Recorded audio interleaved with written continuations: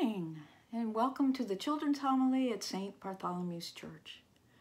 We're reading today from the Psalms, Psalm 119, verse 105. I will read it one time through, and then pause and read it a second time. Your word is a lamp to my feet and a light to my path.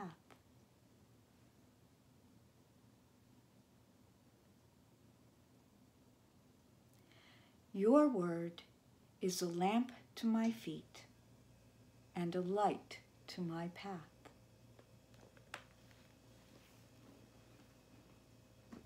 Well, if you think about it, some of the things we say really don't make much sense. For instance, there is a saying, you are what you eat. Now, the first time I heard this, I thought about what it could mean.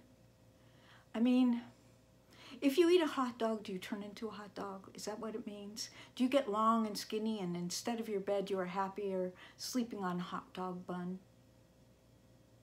You are what you eat. What if your favorite food is pizza or chocolate chip cookies or donuts? Does that mean you are round in shape with cheese and pepperoni on your head? Or maybe you just have yummy chocolate chips all over you. Maybe you have a big old hole right in your middle, just like a donut. Well, since we really don't turn into these foods, you are what you eat must mean something else, don't you think? It may mean if you eat sweets and treats all the time, it is not good for you.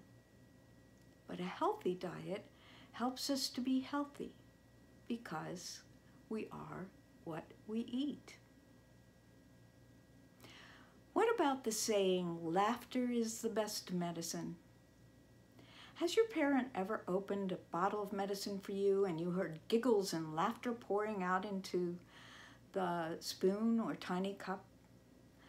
Can you swallow the giggles and laughter to make you feel better? That certainly would be oh so much fun. But is that what it means when people say laughter is the best medicine? I am sad to say there is not a bottle of laughter medicine you can buy at Walgreens or CVS Pharmacy. But laughing is fun and can make you feel good and happy. Laughter is the best medicine. When I was a little girl, a really, really long time ago, my mom used to wake me up in the morning by saying, "Rise and shine, my little buttercup." Did I go to sleep and then during the night grow yellow flower petals all around my face? Did my neck turn into a long green stem? Of course not. It was my mother's way of saying, "Good morning. I love you. You are as precious to me as little flowers."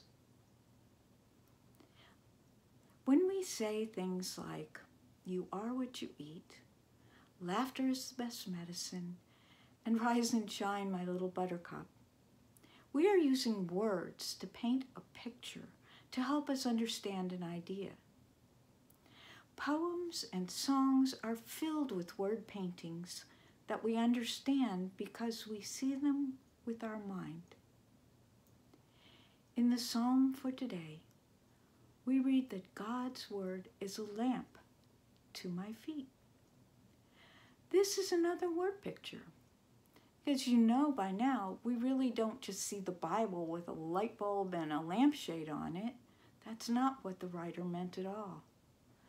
What we do understand is that God's word is like a light, and that we all need to have light to see where we are going. If you have ever walked outside at night, you know how wonderful it is to have a flashlight to shine down at the ground in front of your feet so that you can avoid tripping on stones and sticks and falling on uneven ground. Do you think that is what is meant by God's word is a lamp to my feet?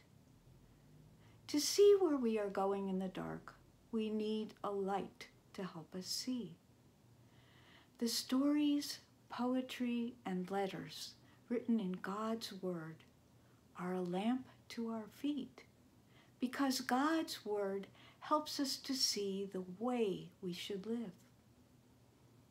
Now, many times in the Psalms, the writer will say the same idea twice, but with different words. So the next phrase repeats this idea. Your word is a lamp to my feet and a light to my path. Why do you think the person who wrote this sentence said the same thing twice, but with different words? I'll let you think about that for a minute. I'd like to know what you think. Oh, you have it already? I thought you would, and I think you are right. The writer said it twice so we would understand just how important God's Word is in helping us to know how we live a good life that pleases Him. There are so very many ways we can learn from God's Word. We can listen to what is being said in church through the lessons read from the Bible. We can listen to the homily, and we can listen to our teachers in our classes that are especially for kids on Sunday. As we get older and have more practice in reading, we can read the Bible for ourselves. And you can always listen to your parents who are older and have read the Bible and listened to God's Word for a long time. I know they will help you understand God's Word, a lamp to our feet and a light to our path. Let's pray as we end our time together today. Heavenly Father, thank you for loving and caring for us. Thank you for your word, a lamp to our feet and a light to our path. In Jesus' name we pray. Amen. Well, thanks for joining us today. I really enjoyed it. And remember to watch Mr. Jim reading Dangerous Journey this Wednesday night, starting at 4:30. Thank you. Bye-bye.